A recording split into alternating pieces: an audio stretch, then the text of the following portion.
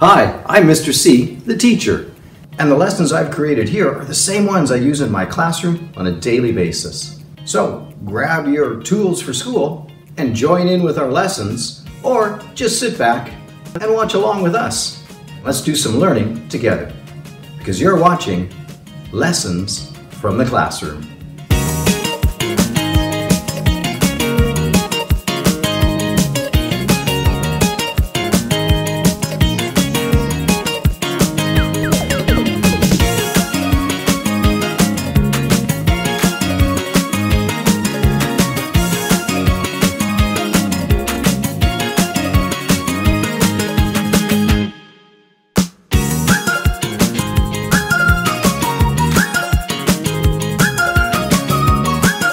In this series, we're going to spend the next 15 lessons learning about guided reading, and we'll do some guided reading together with some leveled books.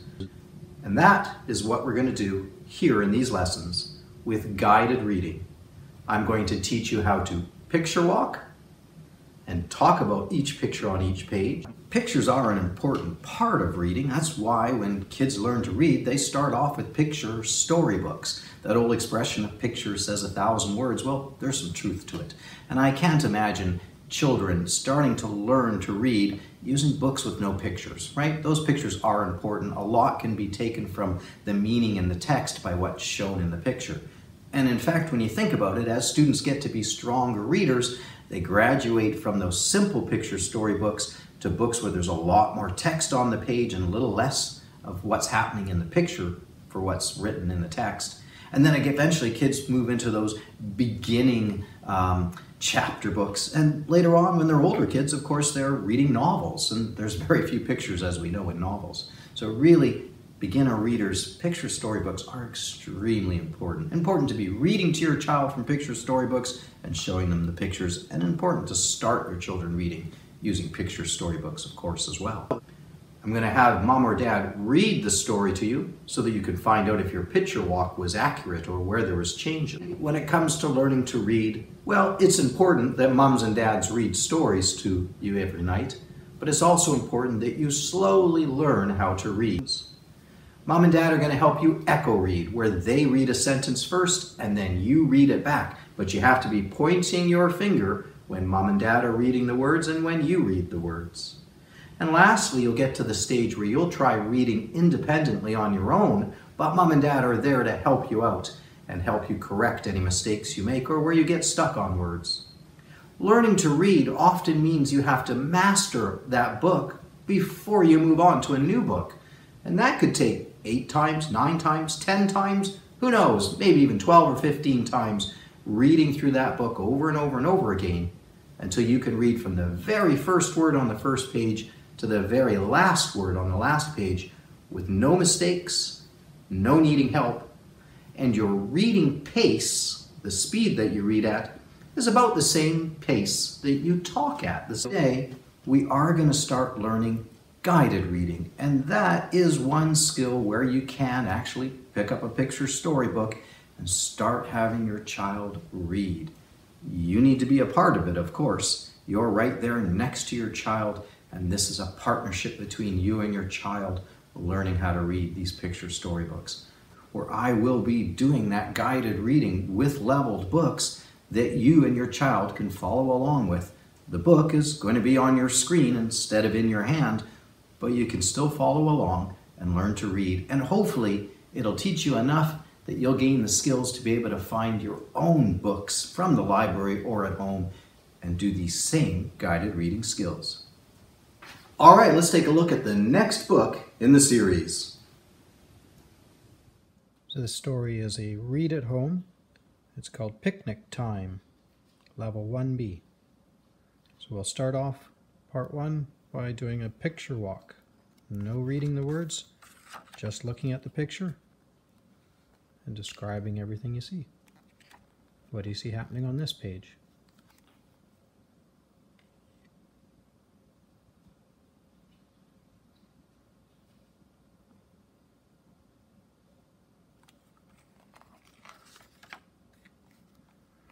Now, what's happening here on this page?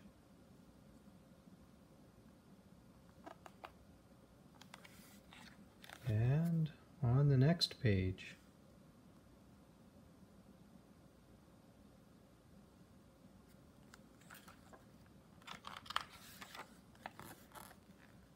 What's happening in this picture?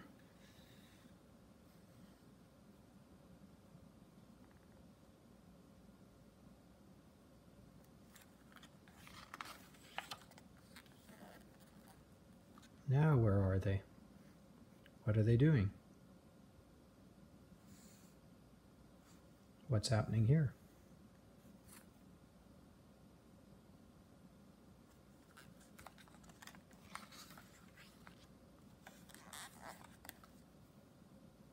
Now what's happening?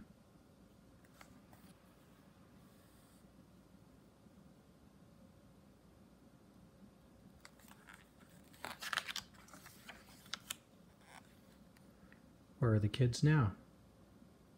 What are they doing? And what's happening on this page?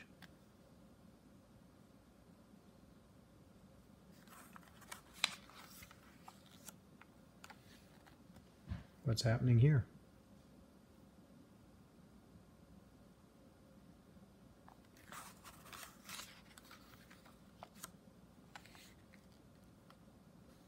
Now what's happening?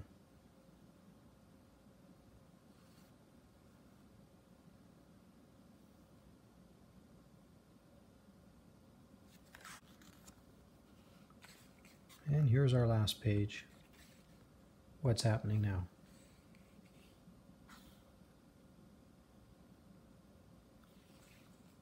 Here are some questions in the book. What happened when Biff gave the duck some bread? Why did the children run away from the animals? Where was the picnic? How do you know? What food would you like to take on a picnic?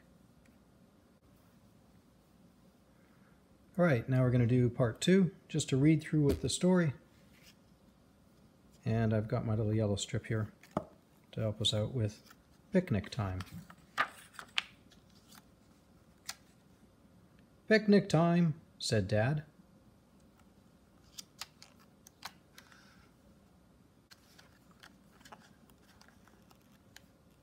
Biff sat on a log. Some sheep came.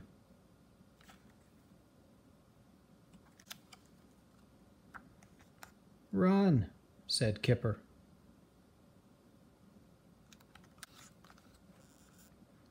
They sat on a bridge. Some ducks came. Run, said Chip. They sat on a wall.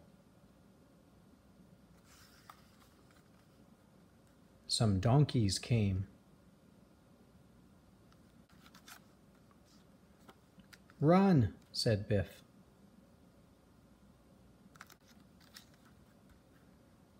They sat on a rock. Oh no, the rain came. Okay, now we're going to do stage 3, which is to do an echo read. Mr. C reads first, and then you follow along by your turn to read. Mr. C first. Picnic time. Your turn.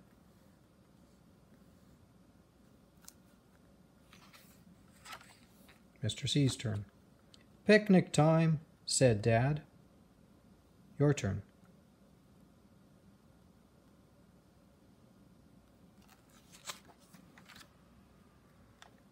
Mr. C's turn. Biff sat on a log. Your turn.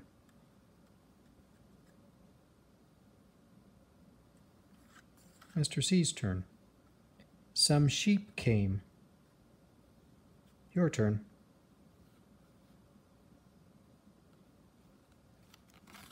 Remember to look at the words as you hear them being read. Look at the words when you read them. Mr. C's turn. Run, said Kipper. Your turn.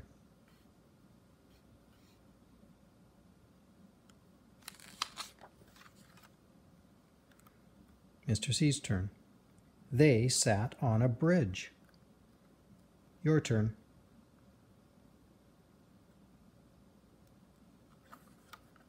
Mr. C's turn. Some ducks came. Your turn.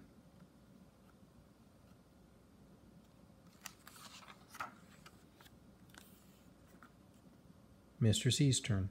Run, said Chip. Your turn.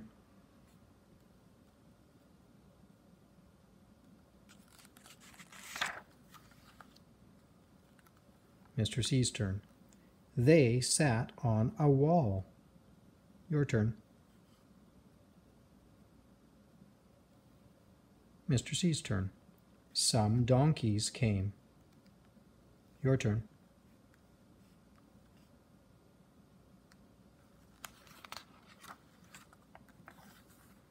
Mr. C's turn. Run, said Biff. Your turn.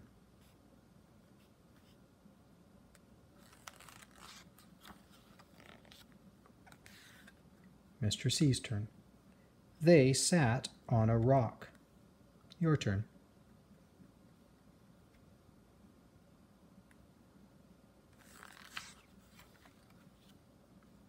And Mr. C's turn. Oh no, the rain came. Your turn.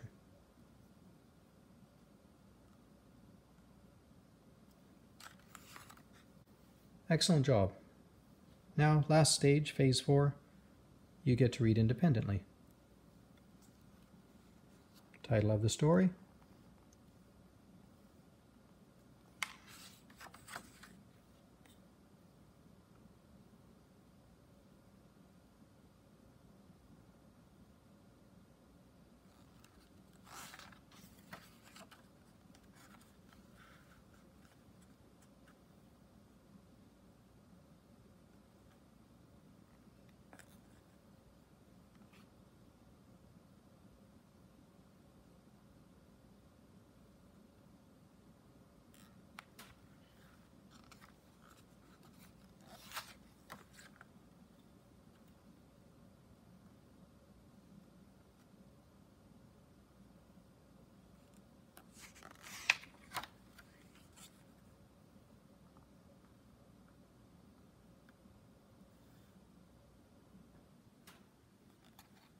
Use the clues to help you out.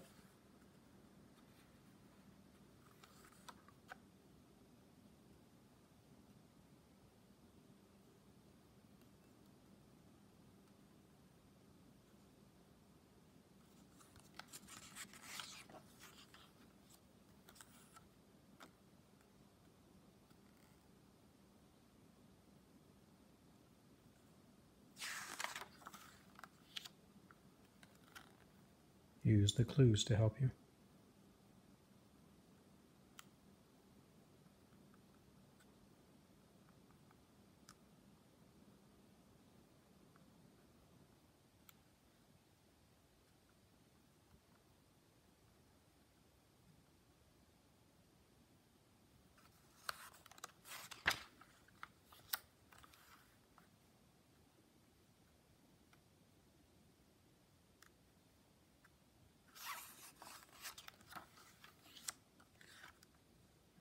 Use the clues in the picture.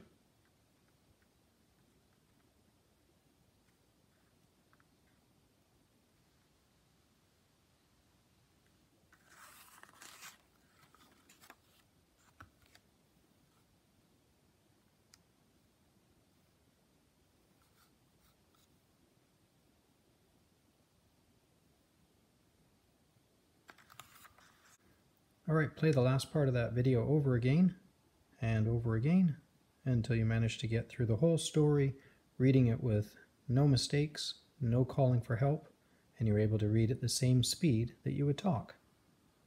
Well done. Thanks for joining me today in our lesson. Hope to see you again soon.